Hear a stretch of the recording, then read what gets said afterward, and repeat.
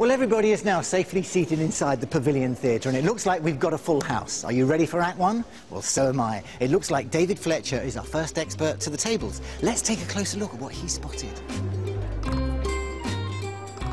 Hello, Cindy. Hello. Now, every now and then, we see something which gives us an insight to a bygone age. And by George, this does, doesn't it? It does rather, yes. It advertises a series of events to be hosted by the Royal Dramatic College at the Crystal Palace in 1865. Yeah. Now, the Crystal Palace was built, as you probably know, in 1851 for the Great Exhibition. Now, how did you come by it? I did a little cleaning job for a lady that was retired, and she had this on her wall, and when she had to move into a residential home, she offered it to me along with a couple of other little bits. The list of events it describes, I just think, are fantastic. One of the ones which really caught my eye was Womble's Menagerie. Now, Womble's Menagerie was well known. I would have expected them to have been top of the bill. Right. And they advertise lions, tigers, panthers, bears. The lion weighs from 7 to 800 pounds and is allowed by all who have seen him to be the finest in captivity. They don't hold back, do they, No, these Victorians? No. If they think they've got something good, they'll tell you. But just to make sure we don't all get too light-hearted about all this, there is a lecture here on comparative anatomy. Right. So after you've been to Womble's Circus and you've seen the amazing brothers and the gypsy cave and the fairy post office, you can take in something a little bit more cerebral and go off to a lecture on anatomy. Fantastic.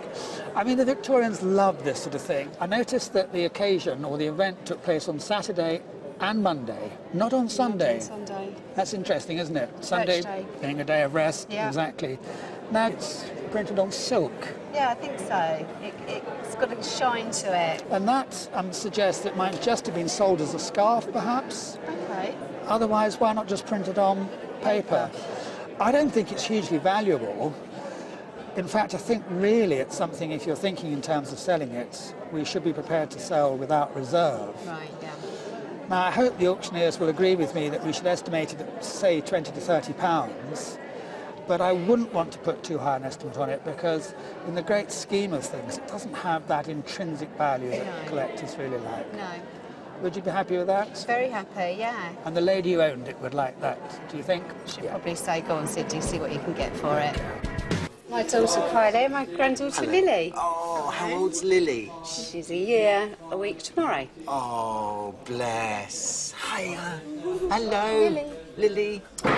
What are we selling? Wow. So you've had this in the family quite a time? I've had it about 15 years, actually, yeah.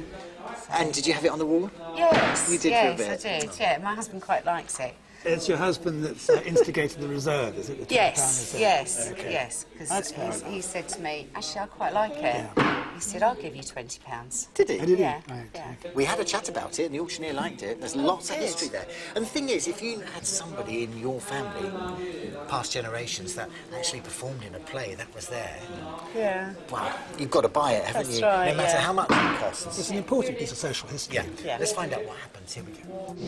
240 is the Victorian silk programme there. The Royal Dramatic College at Crystal Palace.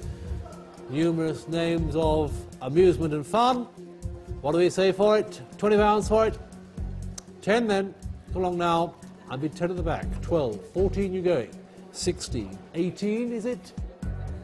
At £18, 20 and 2 now, sir. 22 right at the back there, all done and selling at 22. We done at 22, are we?